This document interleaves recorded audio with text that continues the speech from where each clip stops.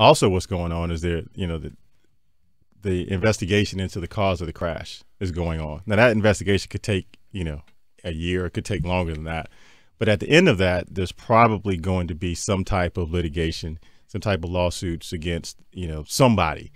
It could be the owner of the helicopter. It could be against the pilot, potentially against the air traffic control.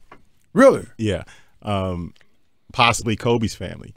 Kobe's family could have a cause of action against any of the other entities that I mentioned previously. And a lot of this depends on the outcome of the investigation. I was listening this morning.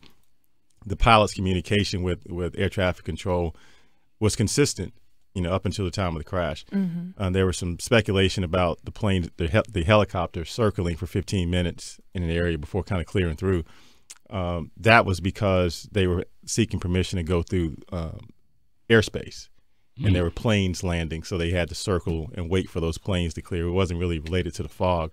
And then he kind of got direction to follow the 5, and then the 101, and then the 118. So he was in communication with air traffic control, and he had visual of the ground, so he could follow the freeways. Yeah, the 5 and the 101. Those are the interstates that run right. there. So with the helicopter, you only need, I think, a mile of visibility, and you have to be able to see the ground.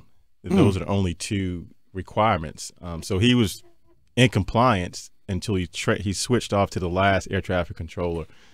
He was asking for them to track him on radar, and the response came back, "You're too low for us to track you." And at that point, you can only hear one end of the conversation. You can't hear what the pilot's saying, but you can hear the air traffic controller's response to the pilot. So he's telling them, you're too low, and then the transmission, of course, he ultimately crashes.